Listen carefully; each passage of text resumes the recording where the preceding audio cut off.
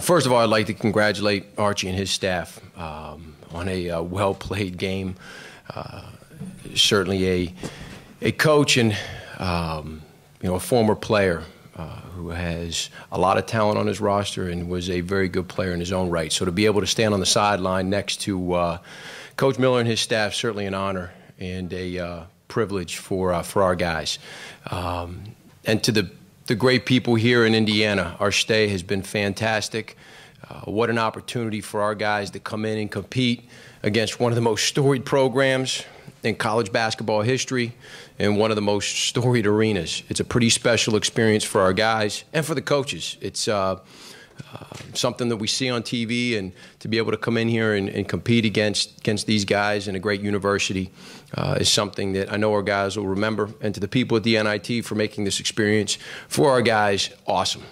Something our university hasn't done in 60 years, and certainly the history of St. Francis basketball dates back to when the NIT was the premier tournament, and something our guys I know have embraced, and the many of alums that are out there that have followed this team during the season. Certainly thank you to them and to all the people back at St. Francis. It's been a fun ride with these guys. For 33 games, they gave St. Francis University and the coaching staff everything they had. Proud of the way they came out and competed the first 20 minutes, and certainly there for the first part of the second half before Indiana was able to run away with it. But for our guys, for our seniors, the 5 guys that put on the uniform for the last time, proud of the way they represented the university, and certainly an experience we'll never forget. Rob, you came in here and had the lead at the half.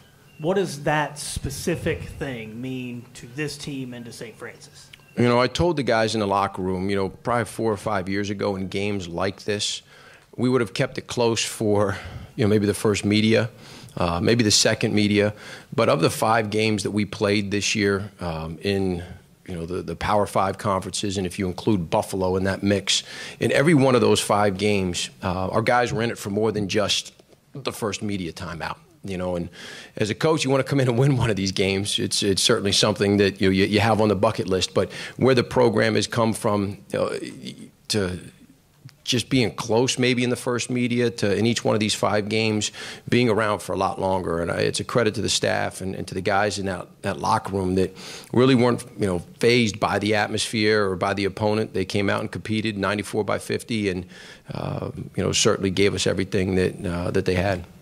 And one more thing, if you can, you've built a program now that's been successful for 4 or 5 years in a row, not just one team. What does that mean to St. Francis to have a lot of these guys back, maybe be picked to win? What does it mean to be part of a strong program as opposed to just having one good team every now and then? And that's important. We talked about that way back in day one, that we wanted to build a program that was going to be around and not get to the top and then have to rebuild every couple of years. And we've been fortunate to have some really good players in the program that have embraced not just what we've asked of them as a basketball player, but as students and as people at St. Francis. And the goal of the program is to continue to get a little bit better every day. We ask our guys to do that, one game at a time and in practice to practice, but from season to season, we want to make sure that we see progress in a positive direction. Sometimes they're not always measurable, and sometimes it doesn't always happen on the court, but it's certainly an exciting group that's coming back, and the bar's been set high by that senior class, and anxious to see how this group responds and the challenges that they'll face. Certainly the seniors have set that bar high and set a great example for those young kids to follow. Mike, and then Steve. Yeah, is the challenges of a big, talented guy like a Juwan Morgan, is that the biggest issue you face when you come up against a Power 5 school like you did tonight? Yes, because a lot of times they have more than one, and and certainly his career. I mean, he's a senior, an experienced guy too, that knows how to play angles. As you can tell, he's well coached, and knows how to play to his strengths. And but I think it's a good thing though for our post players to see. It's something that they can learn from someone like that. As tough as it is in the moment, those are things as coaches we can go back and say, hey, see how he did it. But a lot of times when you get to this level and you play those games, yes, that's the biggest challenge. After earning CIT bids in each of the last 2 seasons and then getting an NIT bid this year, just how valuable is that experience for your program, particularly this year with the NIT? It's important. You know, certainly every kid, you know, when they watch college basketball this time of year, they want to play in March Madness. You know, and March Madness has a lot of different versions. You know, the CIT and the NIT and the NCAA. You know, to be able to play in postseason basketball is exciting because you're one of a few teams that are left playing college basketball in the middle of March. The great thing for us is, you know, we're practicing and it's still light out. Those are great things. And for those of you that don't know Loretto, Pennsylvania, there's not much snow on the ground this time of year, so the weather's starting to turn. And you know, for our guys, that's exciting. You know, and to be able to play in postseason, I don't know what, you know, 3 of the last 4, whatever the numbers are, that's a credit to those guys. You know, and in order to do that, you have to have a winning record. And we played some tough non-conference opponents, and for our guys to stick with it through some tough non-conference schedules and put ourselves in a position to be in postseason is a credit to them. You mentioned how special it is to play at a place like Assembly Hall. Yeah. What were some of the reactions of the guys on the team when they walked in here for the first time?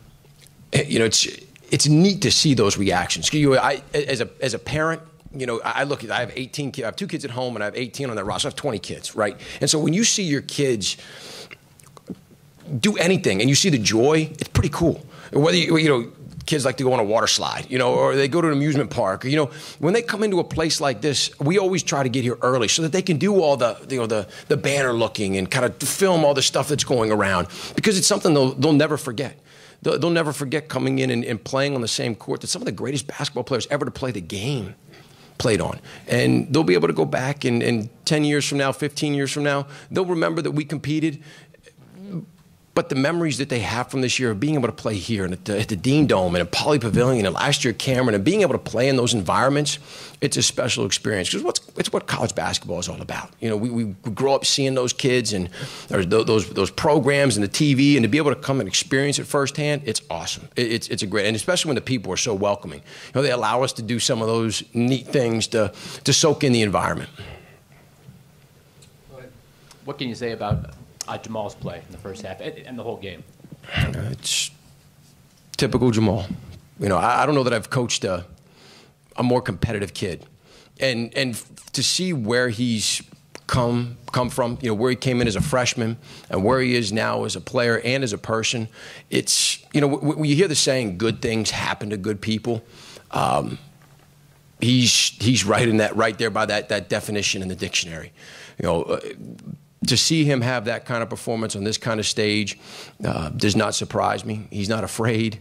He's the ultimate competitor, and he's a big part of why the program is where it is right now, because of his willingness to stick with us, to challenge guys to be better.